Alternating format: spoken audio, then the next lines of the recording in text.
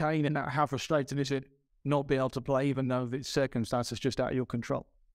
Yeah, it was, to be fair. Yeah, I think put in a couple of good performances. Obviously, we didn't get the results, but I think when you're playing well, you kind of we feel we're playing well. Do you know what I mean? You want to roll into the next game, and obviously after you played them quite recently as well, beat them quite comfortably. So it was a place where we thought we could go and collect the 3 points. So it was disappointing that the game was off. Yeah, just the season so far for you, 7 goals. You got 3 in your last 5 though. So do you feel like you're getting some momentum in terms of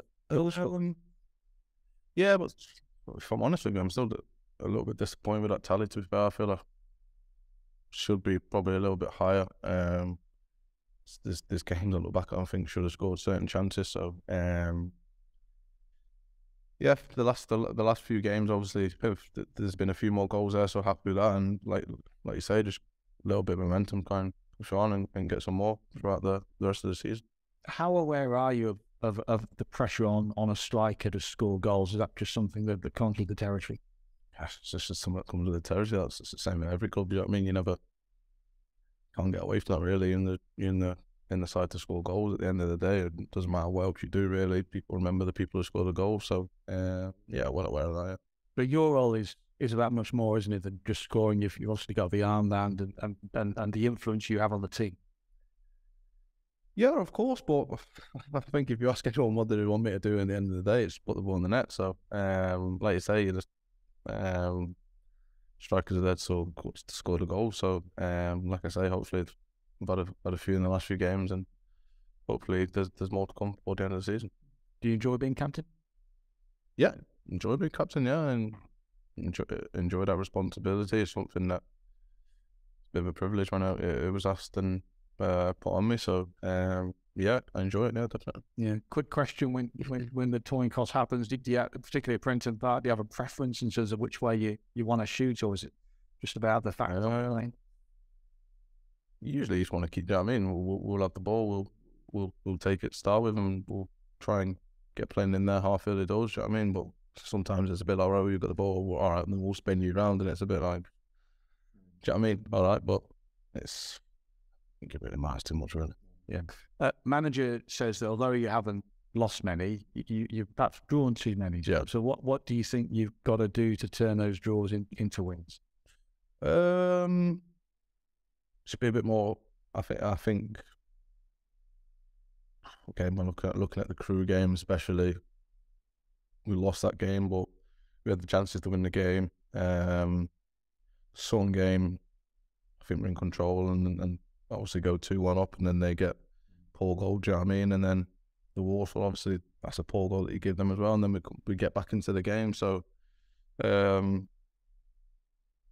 think it's stating the obvious, but getting the first goal is important. I think when you lose the first goal, then it's on you to obviously with the momentum and take it onto the team. And sometimes it's difficult to break them down once, let alone twice. So I think it's about trying to listen defensively. I think we're very good. Everyone can see that. So if we can keep it tight and not give a goal away, I'm sure we'll be able to get one at the other end. And later on to come, top of the table. Does that sort of give you an extra bit of incentive going into the game when you've got the league leaders coming? Not really. It's just listen. It's just another game. Do you know what I mean? It's Leyton Orient, good team. All credit to them. They are where they are, for a reason. But we're at home. We want to go and win the game. So I think we can be overawed or think all these are top of the league and they're coming back to us now. We take the game to them and try and go win it.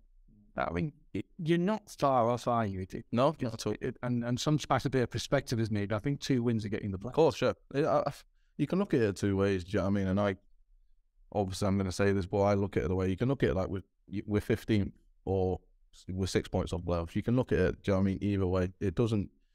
For any of us, it doesn't look well when you look at the table and you're 15th. But then you think about it and say, well, if you put a run together like we know we can do, you could be sitting well inside the playoffs. So it's still something that we know that we can achieve. It we're just, like we've said all season, that little bit consistency to get us over the edge.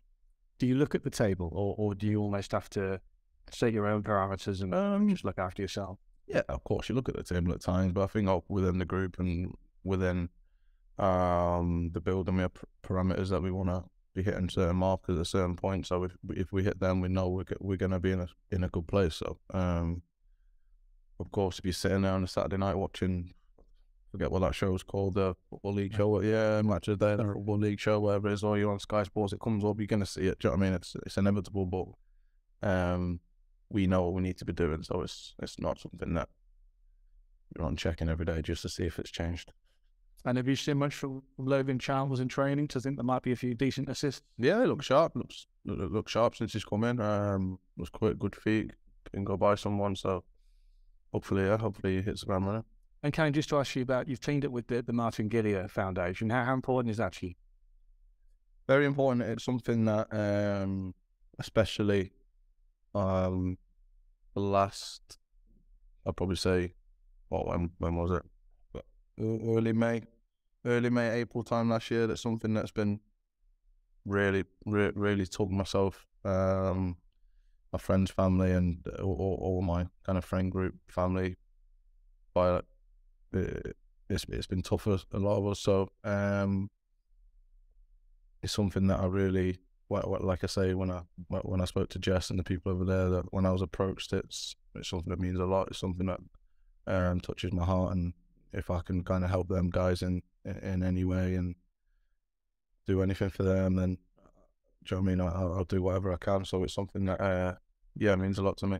And I think Fiodata is saying when someone like yourself puts themselves with a group, it not to normalise it, but at least it brings it into the open. Well, that's all it is. That's all it is. Do you know what I mean? Everyone has their own personal battles and their own struggles, and I think, not that I'm putting myself on any kind of pedestal, but as a footballer, you may be on a little bit of a pedestal. So I think when people see people in, let's say, the public domain, whatever you want to call it, put their name towards something, then it might give some people a little bit of strength to say, well, he knows how I'm feeling, do you know what I mean? Or he's put his name forward, I'm going to go talk. And it's about breaking stigmas. It's about letting people know it's okay not to be okay, and if you've got stuff on your mind, there's help out there, and the foundation and the charity that Jess and the people over there run, it's fantastic. So it's